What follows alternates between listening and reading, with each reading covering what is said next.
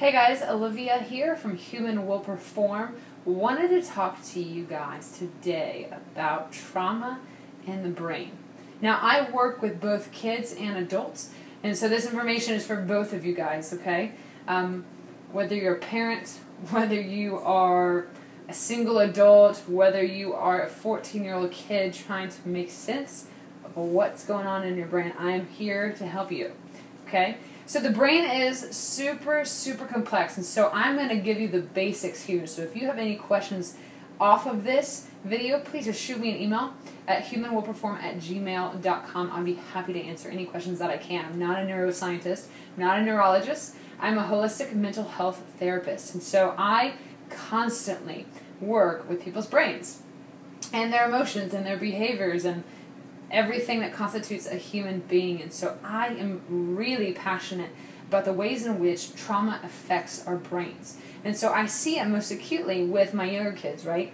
Because their behaviors are telling me what's going on inside their systems. And so when I think about the brain, or when I think about a client, I'm picturing everything that's kind of going on there. We have an upstairs brain and we have a downstairs brain. Okay, and this language is taken from Dan Siegel's book called The Whole Brain Child. Even if you're not a parent, I literally have my husband read this book and tell him, hey, this is exactly what you should be doing with me, right? Because while it's helpful for parents, it's super helpful for people in general, because kids are not any different than adults in terms of how they go about getting their needs met, more than you would think, right? Because our behavior strategies as kids turns into our relationship strategies as adults. That's another video. But today, okay? So we have an upstairs brain, we have a downstairs brain. The upstairs brain is everything involved with higher executive learning and memory, logic, those types of things, okay? And our downstairs brain is really our survival brain, our reptilian brain, okay? So that is involved with breathing, survival, big emotions, because down in the downstairs brain is what we call the amygdala. It's the baby gate of the mind, is what Dr. Siegel kind of refers to it as, so the amygdala. The amygdala is involved with big, big emotions, okay? And so I kind of use this diagram with my little kids. This is our downstairs brain, okay? This is our amygdala, which actually in real life, it's like the size of an almond, which is insane. But bear with me. This is our amygdala, big emotions here, okay? This is our upstairs brain. When we have them integrated together like this, when we become upset, angry, triggered, right? Our fight, flight, or freeze comes out of here. When that gets triggered or tripped, right? We're choosing one of those of how we're going to survive, right? When we have an integrated brain, our upstairs is able to help our downstairs kind of calm down. But what happens for most adults and for most kids, if we're honest, is when we become dysregulated, we become triggered, our fight, flight, or freeze gets tripped, we go from being integrated and whole to literally flipping our lid. So in this diagram, or in this illustration, right, when we flip our lid, my upstairs brain is no longer connected to my downstairs brain. So my upstairs brain is gone. Right? It's literally my amygdala and my downstairs brain, so I'm wigging out. I'm yelling, I'm cussing, I'm fetal positioning it up, right? I'm becoming dysregulated, I'm frustrated, I'm anxious, all of those big emotions, fear, panic, worry, right? My upstairs brain is gone, it's shut down, because that's what happens when we get traumatized, whether it's a single event or a series of events over a chronic period of time. Our upstairs brain says, whoa, this is too much. We're going to shut this down. So it's literally like in a house, they shut off the upstairs lights, or shut down all the lights, going down, right? So they shut those off, and then you are literally in survival mode. It's like the floodlights come on, okay? You got a few lights flowing, and that's your downstairs brain. Fight, flight, or freeze. That's your options.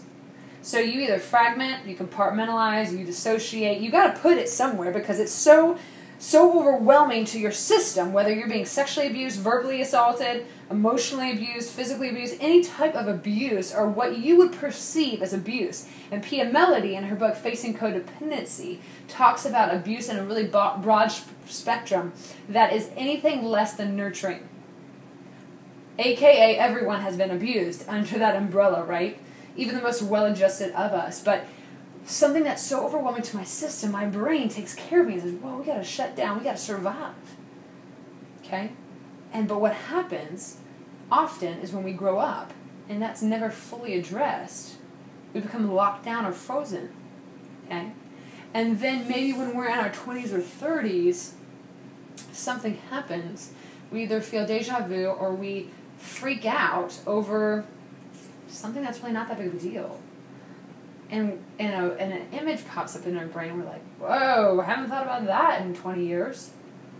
And we become dysregulated again. Because your brain says, this is too familiar. Remember this? Pops a picture in your head, and you're like, yeah, that's terrible.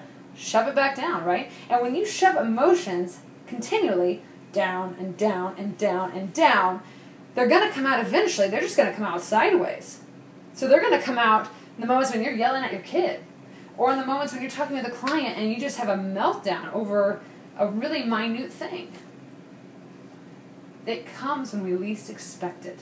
But when we're able to identify and confront, process those emotions, right? Whether we or as an adult we're doing that for ourselves, what do I need?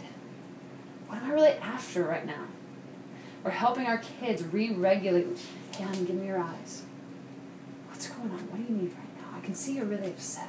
Naming it for them, validating it, but then asking them what do they need. I just need a hug. Oh, my feelings got hurt. I know, babe. That sucks. That's so hurtful. What do you want to do? Right? Helping them re-regulate. Calming the system. Bringing them back down. How do you do that for yourself? Right? Because as adults we need to do that too. So if you don't have those tools, we need to get you to learn them. Okay?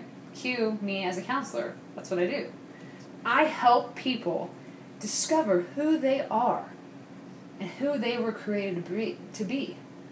I mean, that's the journey, right? Super experiential and very less A to B to C, right? Because when trauma hits your brain, whether it's a single event or a series of events chronically, your brain shuts down, logic goes out the window, and you're in survival mode. So the question is, are you in survival mode? Or are you thriving, not just surviving, right? So I could go on and on for a long period of time about neurotransmitters and how 95% of them are found in our guts and in our head, and the crazy connection of the mind and body, but I'm not going to do that. That's later. But just suffice it to say that trauma impacts us significantly. It rewires our brain. It's very much like what chemicals and drugs do to our systems. They rewire the neural pathways, and when those connections have been fired together, right, whatever fires together, wires together is kind of the same. And when those pieces are fired and wired in childhood, holy smokes, it affects our ability to regulate our emotions, to attach to other people, to be able to be socially competent with others. Just to name a few big ones. So it matters, right? And so make sure that you do some personal work. Look in. Figure that out. It's so important. It's an investment not only for yourself, but for those you're in relationship with.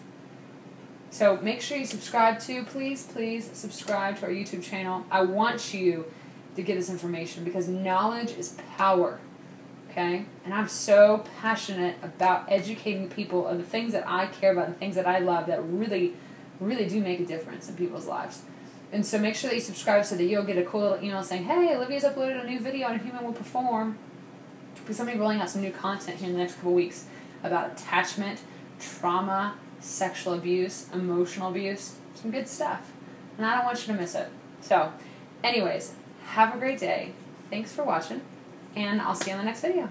Bye!